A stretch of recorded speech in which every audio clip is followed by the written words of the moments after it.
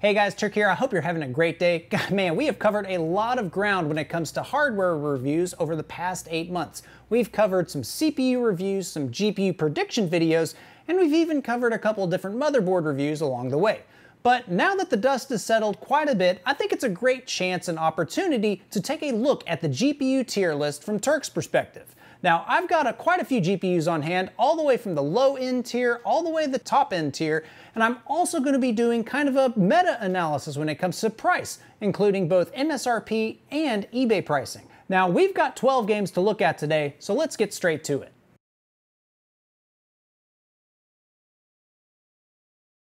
Now, a lot of the data you were about to see today, it really shouldn't come as a shock to you. If you've watched any of the reviews from Gamers Nexus or Hardware Unboxed, many of the graphics cards we've listed today have been well documented in terms of their performance as you go up the product stack. However, today I wanted to take a look at the tier list, and I'm going to be using a lot of influence from my good old friend Demon Mitt. Now, he does a bunch of PC builds and posts their pictures to many of the different Discords on there, so I'll post some links down below so you can check out his good work down there. But I'm also going to be taking a lot of my influence from a German website called 3dcenter.org. Now, they've been covering a lot of the GPU launches over the past year, but I find their content to be rather difficult to consume. So what I'm going to do is I'm going to take a good list of forward-looking games that I have on my test bench, and I'm going to put them against all the different GPUs that I have at my disposal. Now, it has been quite a while since we've done a GPU tier list here on the channel, and I've actually finally gotten a little bit of extra time on my hands to put all of my different cards through my test suite. Now, I don't have every single graphics card that's on the list today, but I do have a good representation of each of the different rungs of the hierarchy in order to give you guys a feel of what it looks like from a performance versus price perspective. For the low end, I've got quite a few different graphics cards like the RX 580 that I've actually had highlighted in my $600 budget PC build. Oh man, do y'all remember what a budget PC build was? Man, those were the good old days. So we've got the RX 580, it's going to be an 8GB variant, and the next different graphics card I've got is the GTX 1650 Super. Though it isn't as powerful as the AMD card, it does include the latest Turing encoder for all of you streamers out there. Now lastly on the low end, I've got my RX 5500 XT. Now it's only the 4GB variant, and as you'll see as we go through some of these different charts today, 4GB and even 6GB, it's really not going to cut it as we start to get into the more demanding and more future-looking video games. Moving into the mid-tier, we have what I believe is the best value card these days, and that is the GTX 1080. It has 8GB of RAM and throws out some pretty good frame rates, so I think this is the card to get if you are on a budget. From Team Red though, we do have the 5600 XT. It shares a lot of the same performance as the GTX 1080, but it only has 6GB of RAM. Still, it's a pretty decent choice, but some games just don't run that well. Now, the beginnings of the mid-tier, I just haven't been able to get my hands on one of those cards, so I don't have a really good representation of the RTX 3060, the RX 5700 XT, or any of the RTX 2070 variants. I do, however, have my hands on an RTX 2080 Super, and it still has the horsepower to even run some games with impressive RTX ray tracing performance. Now, arguably the most interesting tier here is the high-end tier. Many of the offerings from both AMD and Nvidia hit this tier dead on. I've got the RTX 3070 and RTX 3080 at my disposal for testing. At the top of the stack, I do have some data for the RX 6900 XT, but I am unable to get some of the game's performance on this card. For our testing, I'm putting each GPU into my AMD test bench armed with the 5900X, the Noctua NHD 15 cooler, and 32 gigs of DDR4 3200 at CL16. Now, it's chart time. Start us off with Red Dead Redemption 2.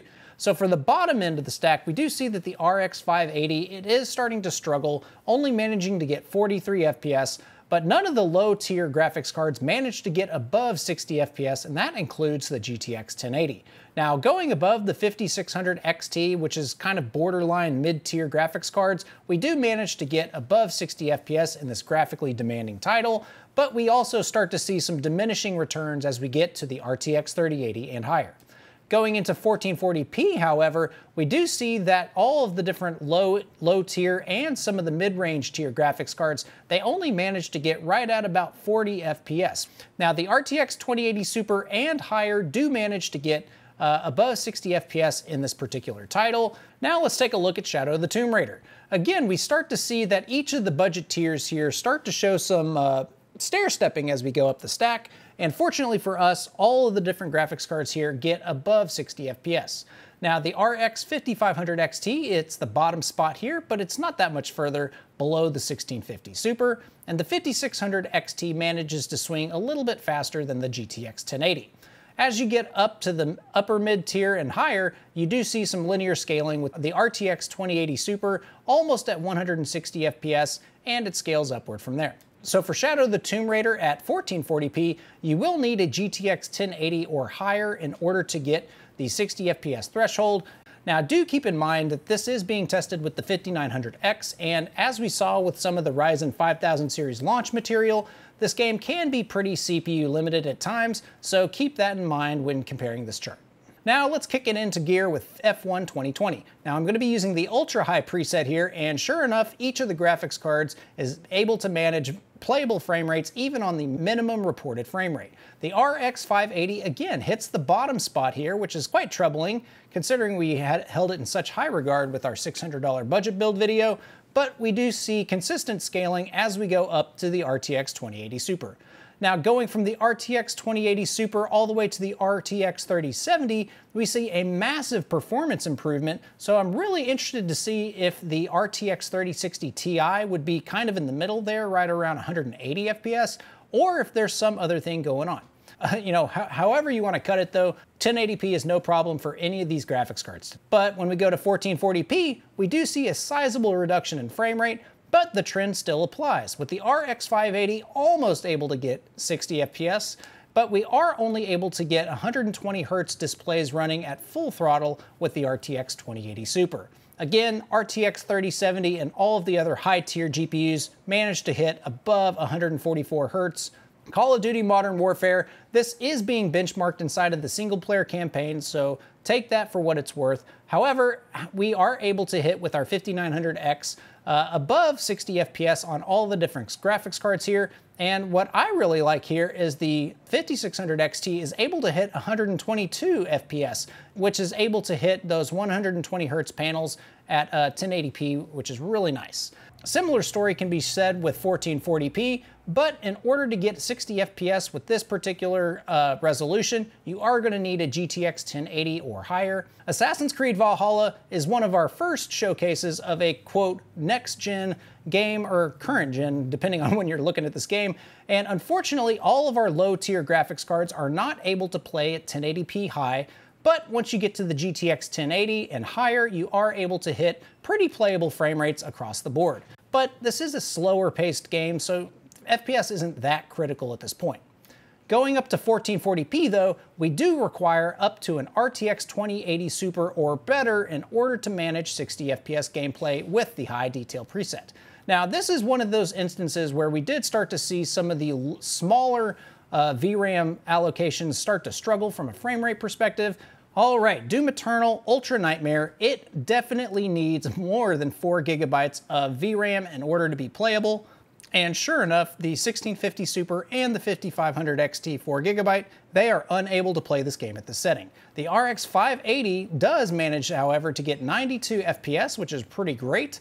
This game is pretty easy to play at the onset, but this particular preset of Ultra Nightmare, it just takes much more VRAM than what some of these lower end cards have.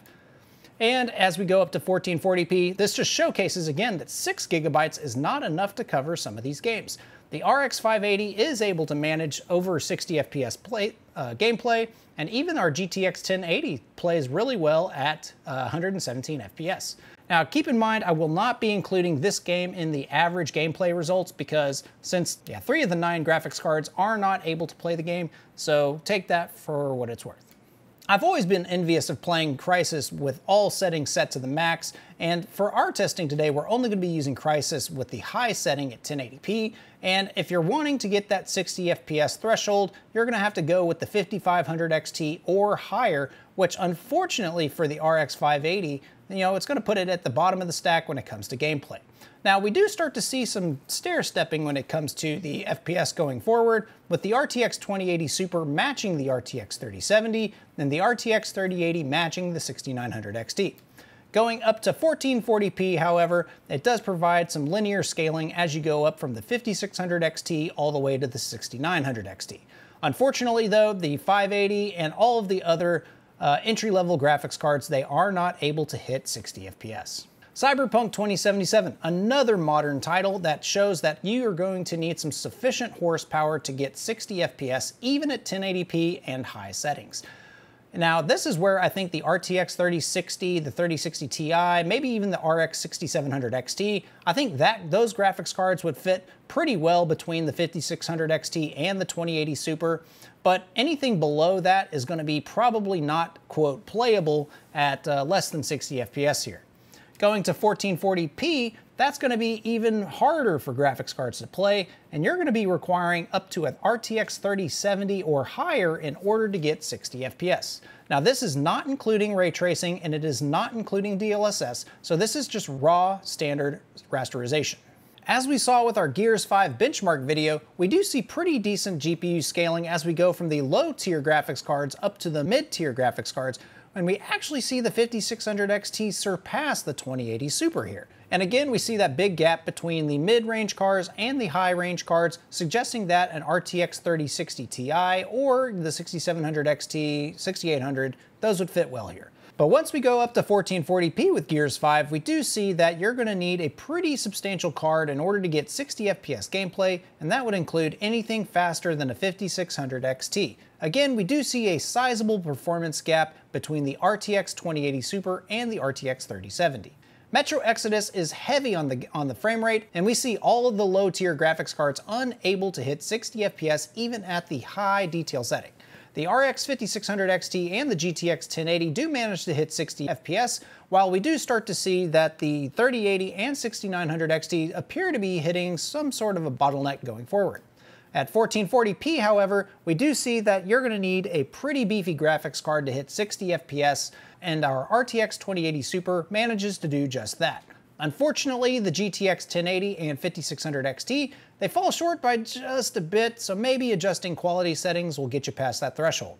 Now, I wanted to include the Crytek Neon Noir benchmark because I think that it is a good representation of a more hardware agnostic approach towards ray tracing. And what I like to see here is that cards above the RX 5600 XT, they do manage to get above 60 FPS in this particular benchmark, and we do see some pretty decent GPU scaling as we go up above the 5600 XT. But once we get to the 1440p, we do see that, again, the RTX 2080 Super and higher only manage to get above 60 FPS, and I would even suggest that the 2080 Super might just barely get to that threshold with this particular benchmark. Horizon Zero Dawn shows some pretty classic stair-stepping, again with all of our low-tier graphics cards failing to hit the 60 FPS threshold with the ultimate quality preset. GTX 1080s and higher can hit the 60 FPS threshold, but if you're wanting to get 120 FPS in this particular title, you're going to need some pretty heavy horsepower. That's the RTX 3070 or higher.